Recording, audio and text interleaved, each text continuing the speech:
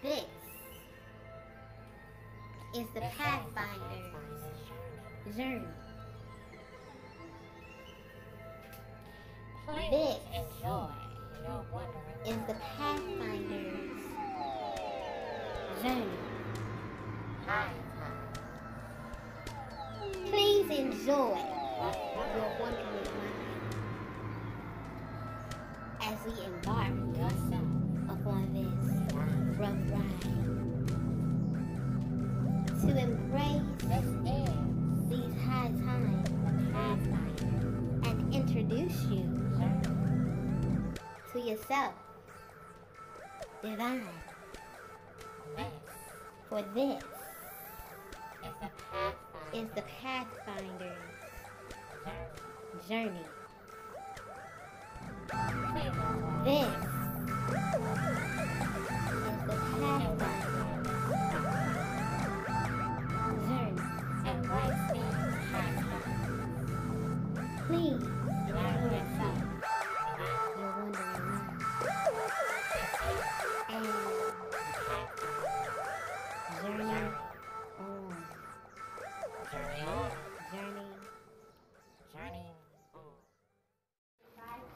Well, hello, listeners. It's Queen with Sun-Kissed Spiritual Consulting, and I'm back again to chat y'all up. Today we're going to talk about something that's a little personal to me, so grab a seat, leave your comments, your voicemails. I love to listen to those voice messages, so y'all go ahead and leave those voice messages. For the things that you would like to discuss inside this video. As I get better at creating this podcast, hopefully I'll be able to go live and actually have you guys speak to me.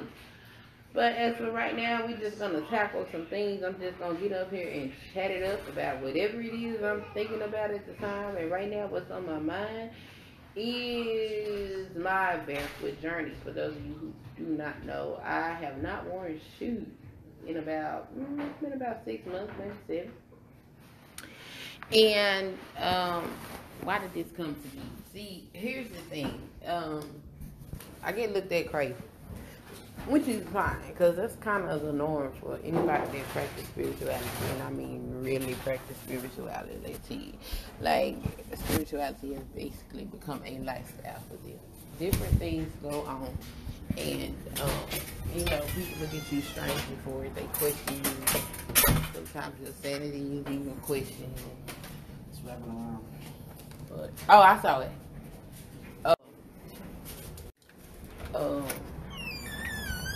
Sanity.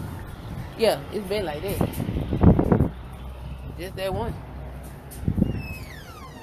So your sanity gets questions and things of that nature. Y'all excuse me for the interruption. But, it's per for the cause. Back before I came back to the States from Italy, I had my little group of mentees or whatever. And they were done working with the root chakra. They felt confident in being able to speak for themselves.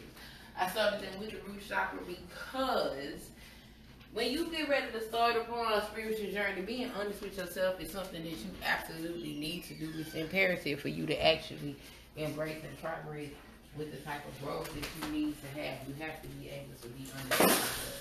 If you're going to continue to lie to yourself and stay in the shit that you have gotten yourself in, or continue to make poor ass decisions because you don't want to listen to your parts of yourself, there's no sense in you walking down this particular path.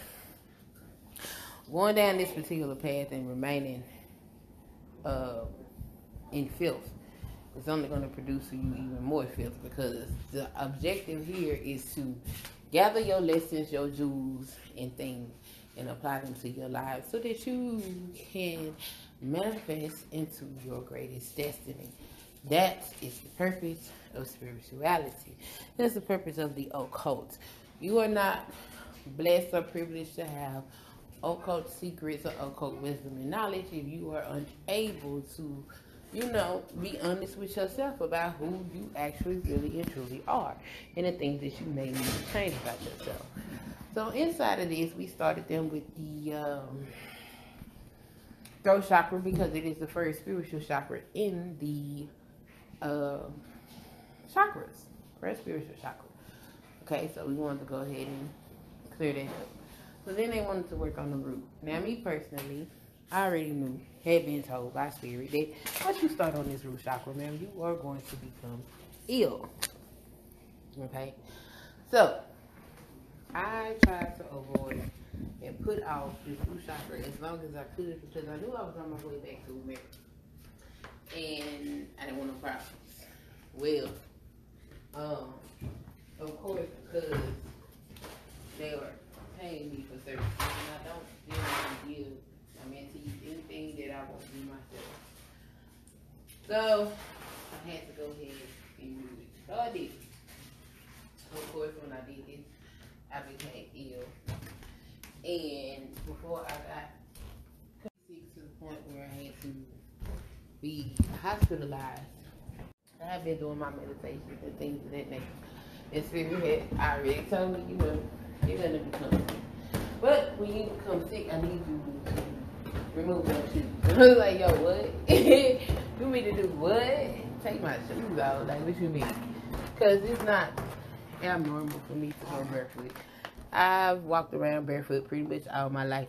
Not full time. I wore shoes. I mean, I went to school with shoes on. I went to work with shoes on. I mean, but whenever the opportunity presented itself, my shoes would come off. So now Spirit is telling me to take them off. Do not wear them. Then I was led to all these different places, things coming from my background because I was working with the root chakra. And inside of working into root chakra, it makes me revisit some things that led me into spirituality in the first place. So I go back and continuously getting all these Bible scriptures. Bible scripture after Bible scripture after Bible scripture. I'm like, hey, what's up with all the Bible scriptures? And Spirit said to me, these are your roots. You must never forget your roots. And that's true. A lot of people into spirituality, they forsake all of the religious teachings that they have gotten, no matter what their background is. And I'm here to let you know that no matter what your previous spiritual practice or religious practice was, it's still very integral to your spiritual life. You know, there's a lot of doctrine and dogma that comes with religion that actually teach against the occult. And unfortunately, that's not adequate and that's not true. However, if you actually take the time to go back through these doctrines, these scriptures and these things with your spiritual eyes, you will know that you'll learn to separate the dogma from the actual teachings, because a lot of people that say dogma and run with it. Dogma is actually man-made. And when you actually sit down and analyze all these different religions, for those of you that don't know, I'm also an ordained minister of the occult. Okay? So, I've gone through a lot of religious texts and read them and pulled out information. And what I have learned is pretty much they all teach the same thing. It is just the dogma that is being presented to people that does not allow for the expression of the true self, if you will. So, I kept getting all these biblical scriptures about my feet, about my shoes. And then it said, now, let's visit where you are now, which is hoodoo. Hoodoo is very important, you guys, especially if you're going to walk this occult journey. And you are a descendant of people brought here from the institution of chattel slavery. And why is that important? It is because we were separated from our home, we were separated from our culture, our language, and different things. And hoodoo is actually the religious practice that we were able to cultivate, being stripped of our birthright. Okay? So, as a hoodooist, when you look at hoodoo, when you go back into the beginning origins of how it was practiced, a lot of people now tend to be stuck on the part of hoodoo where you lay tricks.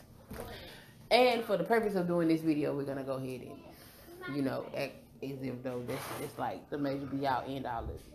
Just for the sake of this video. It's not true, it's more to than that. But when you lay tricks, most tricks that are laid in hoodoo have to deal with the foot.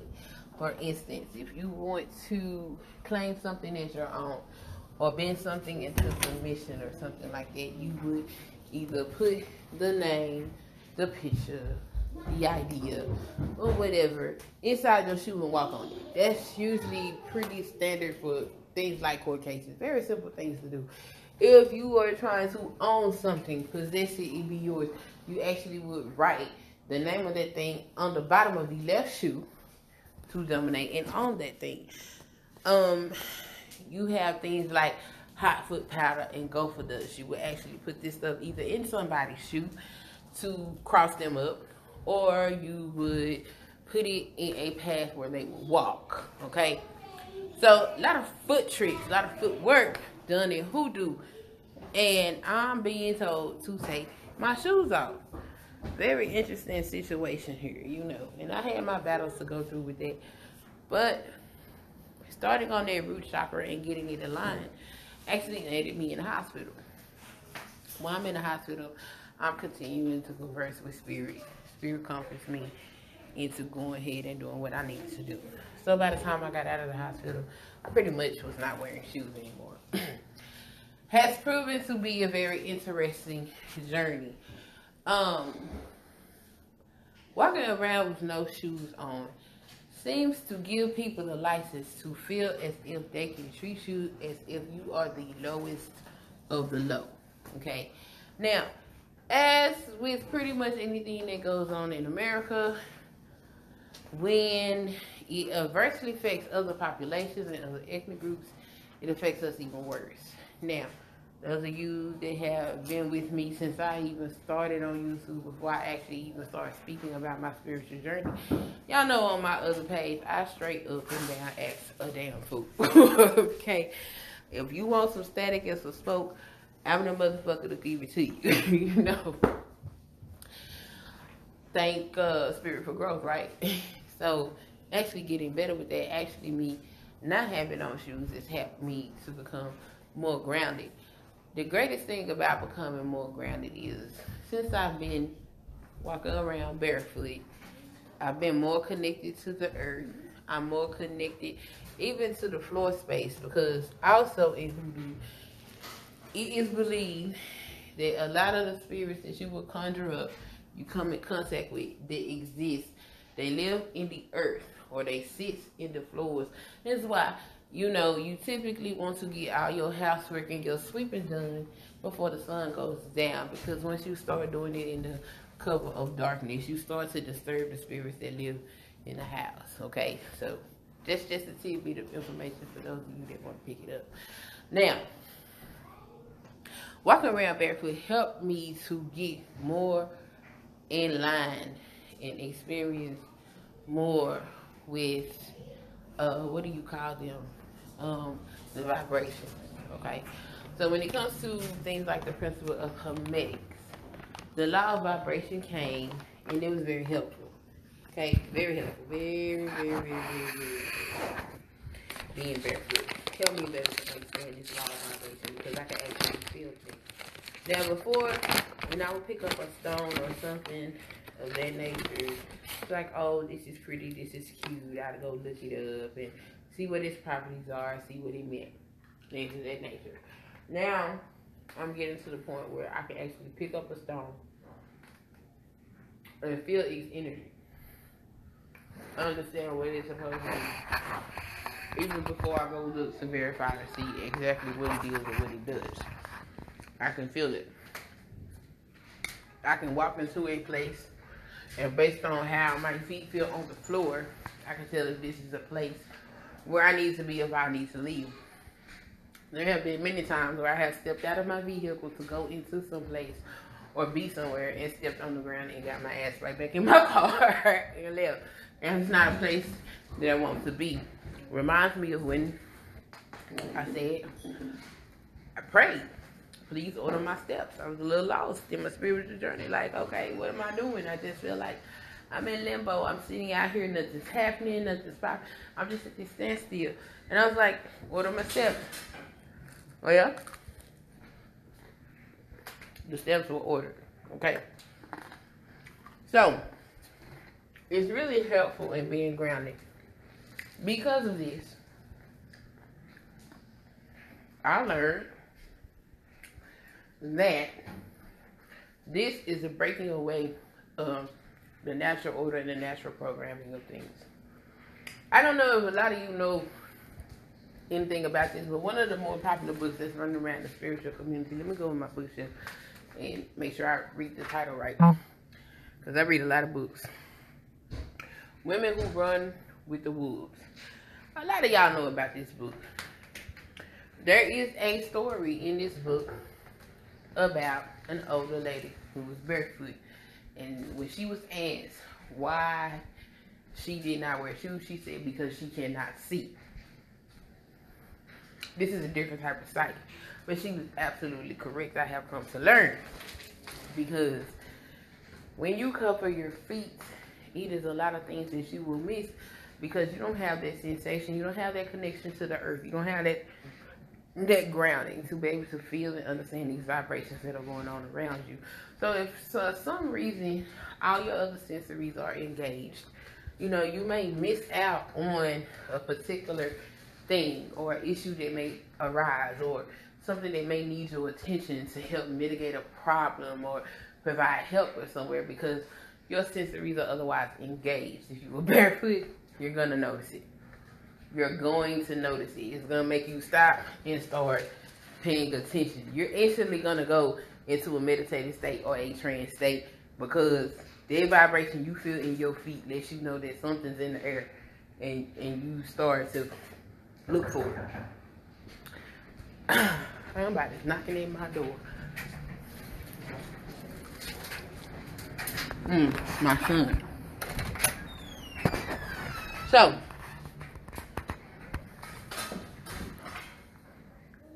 all of these things are important. So what is the actual point of me talking about this? I want to discuss what happened to me last week. Now,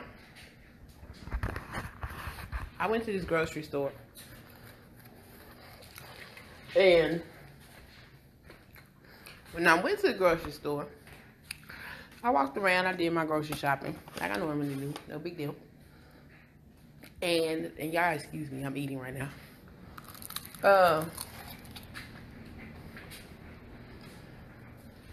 I do my shopping, and as I get to the register, and my things are being rung up, the police walk in. I just figured, you know, something else is going on, even though, basically, from the feeling I felt in my feet, I knew it was something toward me. But for the sake of living in the mundane world, we're just gonna pretend like this has absolutely nothing to do with me and go on about my business. Because everything doesn't always need your attention. Just because you're alerted to it doesn't mean it's actually going to bother you. Unfortunately, this is not one of those times. I was approached by these police as I was leaving the store. This is after the store got my money. Keep in mind, at no point have I been asked to leave or anything. I had just been told by a manager while he was waving his finger at me, as if I was some 3-year-old toddler, to be admonished, that I need to put some shoes on at a distance of about 50 feet. So he's not speaking to me. He's speaking at me from a direction, from a distance in which he needed to elevate his voice in order for me to hear him. I ignored him and continued to shop. Well, the officer approached me as I get ready to leave the store. Ma'am, can I speak to you outside? So here I am outside talking to the police as if I'm some kind of criminal or something. So, the police officer told me that he was called because I was breaking store policy. Now, there is no policy for customers to wear shoes at any store. In fact, to deny somebody to come into your store because they don't have on shoes is discrimination. Why? Because people go without shoes for several reasons. Mine would be religious or spiritual, and also health reasons. Because a lot of issues that I was having before I took my shoes off, I no longer have them, especially when it comes to my back problems and things of that nature. So I'm like, well, where's the store policy that I've broken? Can you show it to me? To which he said he could. He was gonna go in and get it. I laughed at him. I told him no, he wasn't, because the policy does not exist.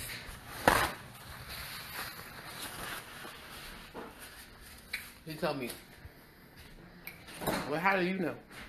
Well, because I've had 4 incidences at this same store behind my shoes. I've never once been asked to leave. Just been told I had to put on shoes, and I asked them to show me the policy. They said I had to wear them, to which they never could. They all gave me an email to some random person and say this random person's gonna send it to me, or they're gonna mail it to me, some foolishness. But it didn't exist. So I'm out here with this officer for about 20 minutes. Which is the issue I didn't press, because it's not the officer's fault. I would have been out there a lot less longer if I had a pressed the issue. Reason being that because I had not committed a crime, they could not hold me more than 15 minutes. Well, I was there a little longer than 15 minutes because this officer decided that he needed to take my IDs from me. Because his goal was to see if I had a warrant or something so he could arrest me. That's why it's important to feed your ancestors. Because it's not that I had any warrants or anything, but he wasn't even able to even verify who I was or anything from whoever he called in my information to, because either they were busy or they just didn't care to run it. Time ran out, he had to let me go. Otherwise, he would be violating my rights. But because I was able to quote to him that I was not breaking any laws, because I was able to tell him what the health department had to say, because I was able to tell him what OSHA had to say, because I was also recording and speaking to my audience and letting them know that you need to have your I's dotted and your T's crossed when you get into these certain situations. You need to go ahead and research these things, learn these things, and know these things, so when you get into these situations, you are able to articulate yourself properly. That then made the officer become cognizant of what he was doing, and he was trying to make sure that he walked the straight line. I must say, even though I knew that he was trying to arrest me, he did maintain a level of human decency with me the entire time. The greatest thing I found out about being grounded was, normally if I feel violated, I'm going to fight. I'm going to fight the hardest that I can. Being grounded, I am learning that the pen is mightier than the sword, even if you're not using a pen and sword. I am learning that it's okay to simply be quiet or to simply be cordial in the face of adversity, because this is just a battle, not the end of a war.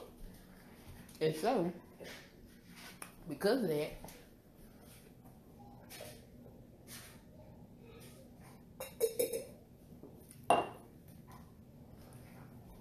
he had to give me back my ID and let me go ahead about my way. To which I went and contacted the corporate offices. Now, what normally happens when people who are barefoot, because there's a whole community of us, and if you are interested in this, go to the website, not the website, go to YouTube, look for a channel called Barefoot is Legal.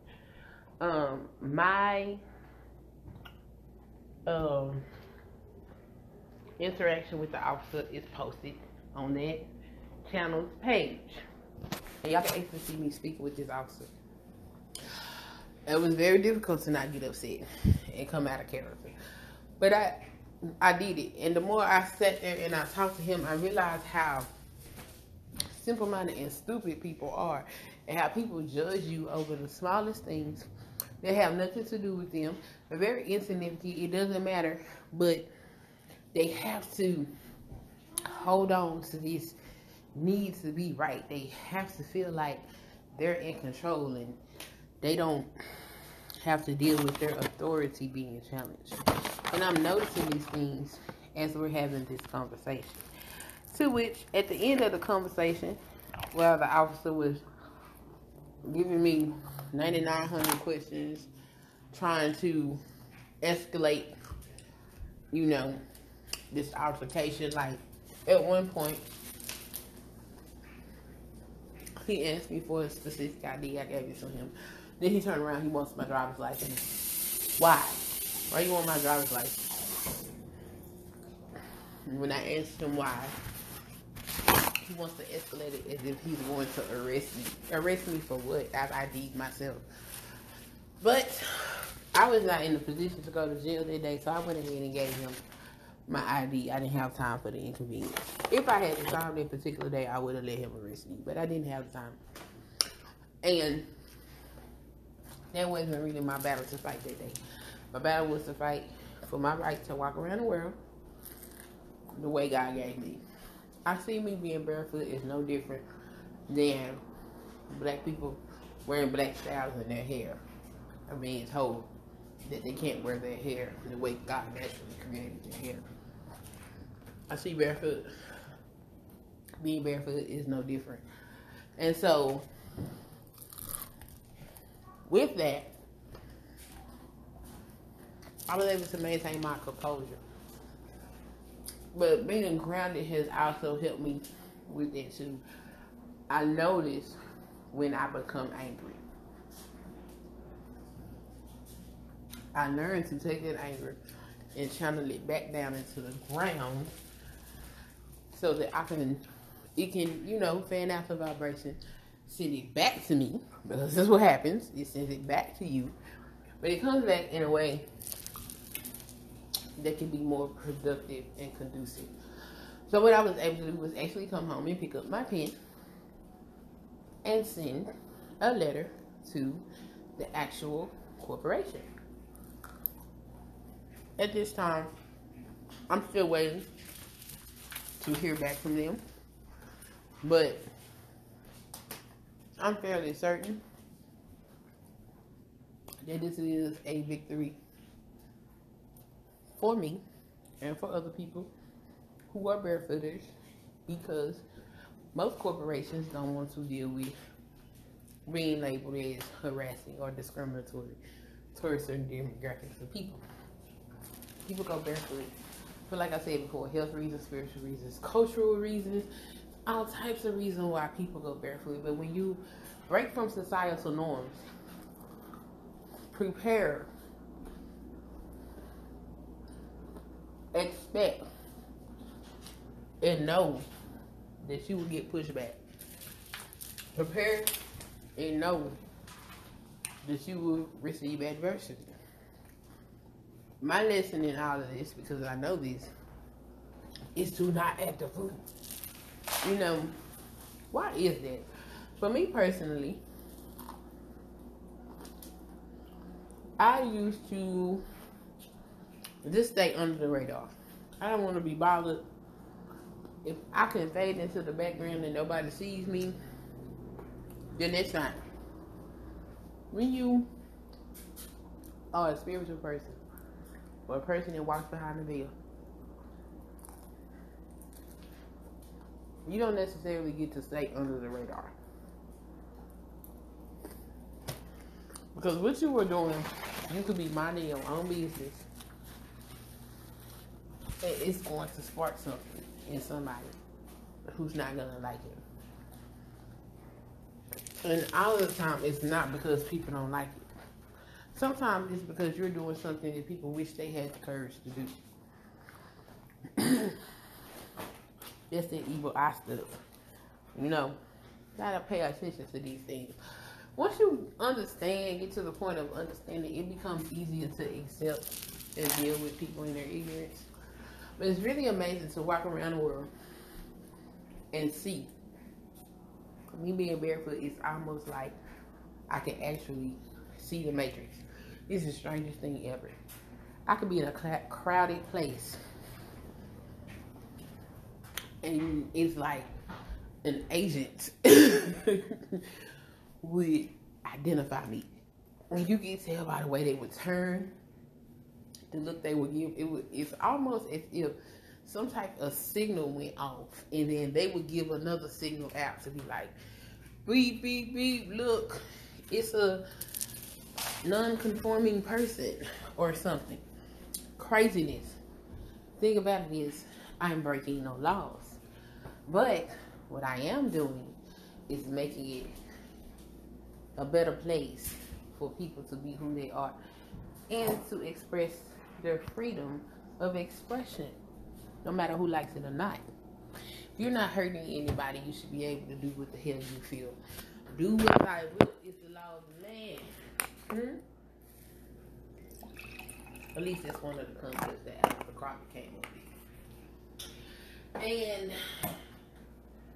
you know, we can't take that too much to heart, because Crowley came from a very polarized place from the time he was a child all the way up until his death. Okay, so he was a very polarized individual because of polarizing circumstances. But you have to stand up for yourself, and you will find if you actually sit down and speak with most occultists, they're not trying to bother you. They want to live their life. They have a divine purpose and a reason for the things that they are doing. And the things that they are doing are typically not harming or bothering other people. They're typically putting good out in the world, but because the methods in which they go about it seem to defy societal norms, they get a bad rep for it. They are challenged.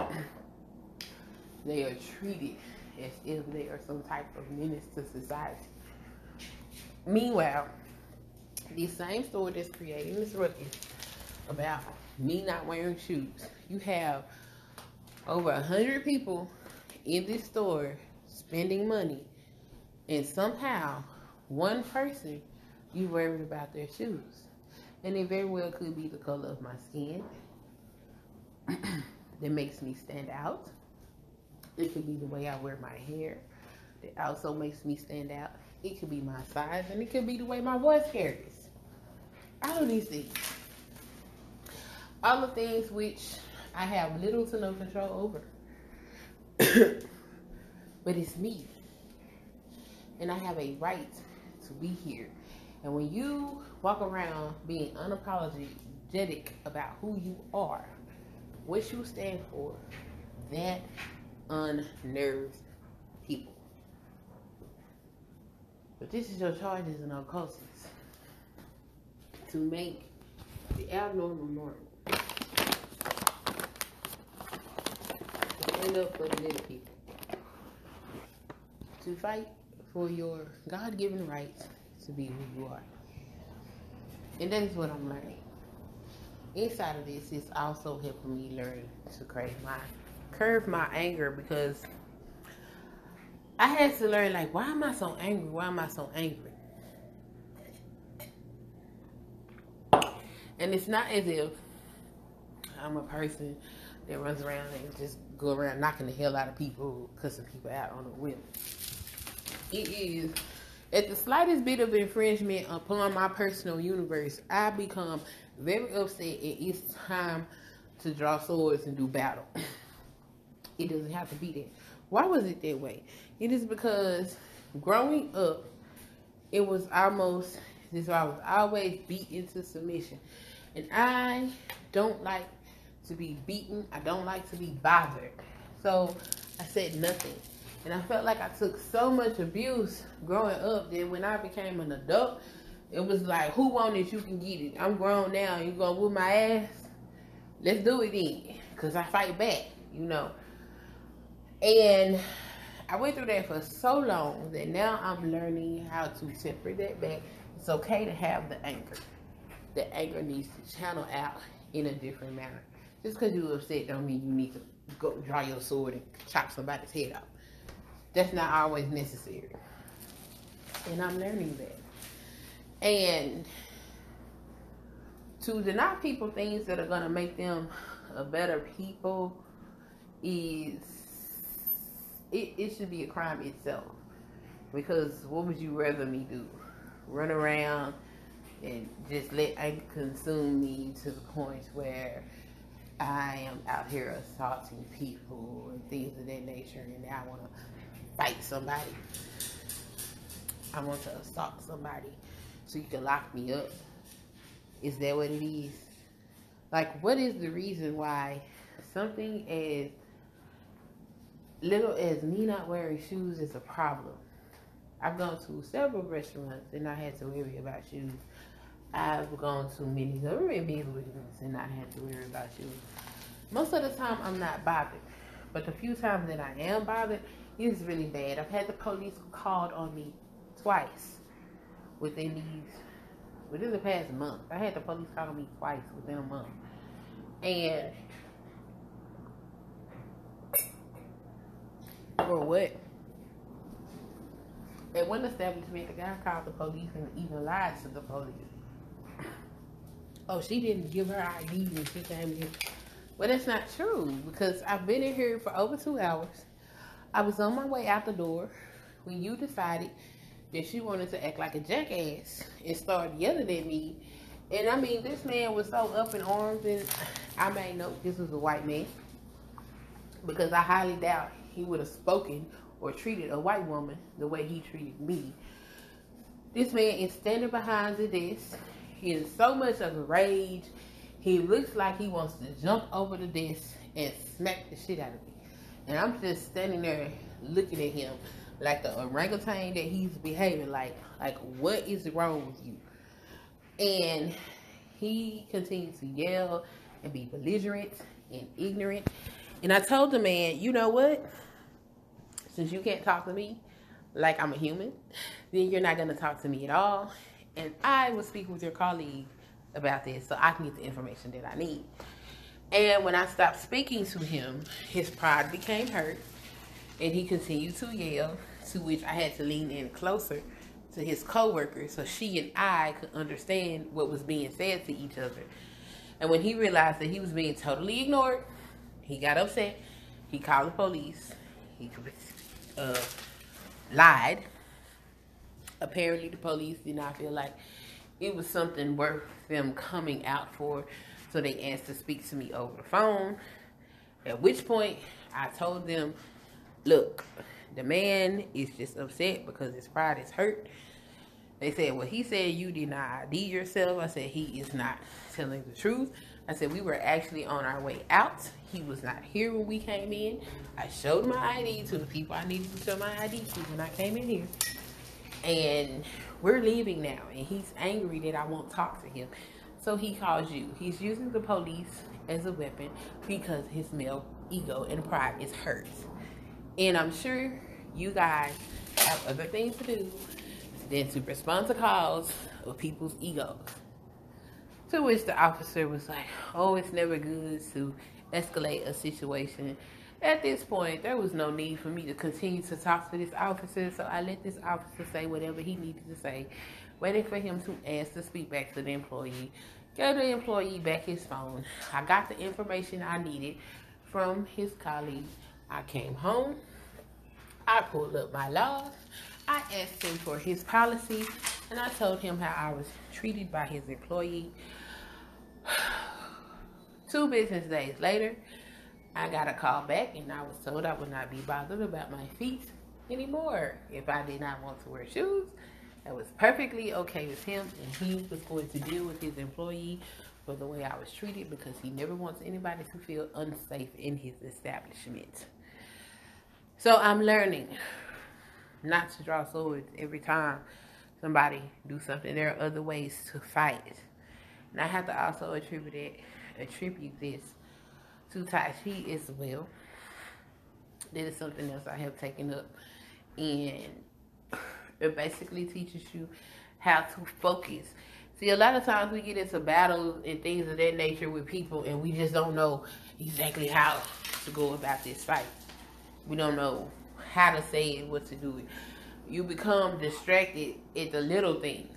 You know, I could do battle with the police officer for what he was saying, but what does the police officer really have to do with the situation? That's a distraction to take me off of the focal point.